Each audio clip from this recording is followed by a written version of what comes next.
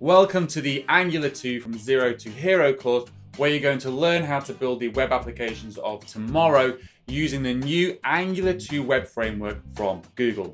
My name is Asim and I have over 15 years experience building applications for organizations like the European Space Agency and Google.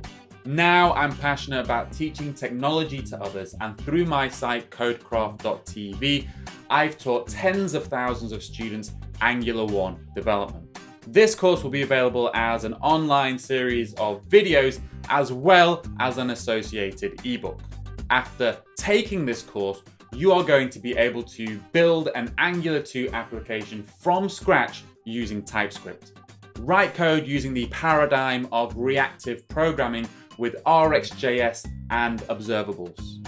You're going to know how to manage the full development lifecycle from developing and testing to packaging and releasing your application to production, as well as how to use the real-time database Firebase as a backend.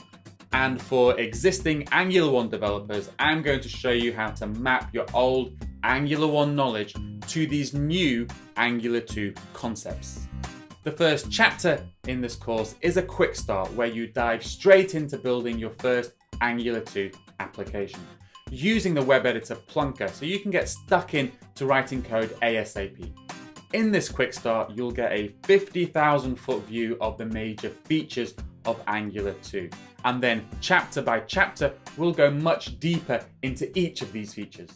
And for each of these features, I'll first cover the theory, using Plunker as much as possible so you can try out the code in the browser yourself. Then you'll practice what you've learned with either an online quiz or an exercise for you to complete. Then I'll show you how to apply that knowledge in a practical way by evolving a real-life project with you as we go along. The ideal student for this course is an existing web developer with some JavaScript knowledge who wants to add Angular 2 to their skill set. Or perhaps you are an existing Angular 1 developer who wants to level up to Angular 2.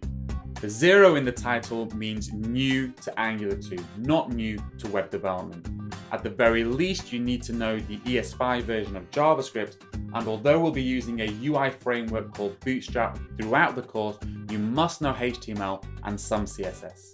So feel free to take a look at the description, try any of the free lectures. If you like what you see, please back this project, and if you do, I look forward to seeing you on the inside.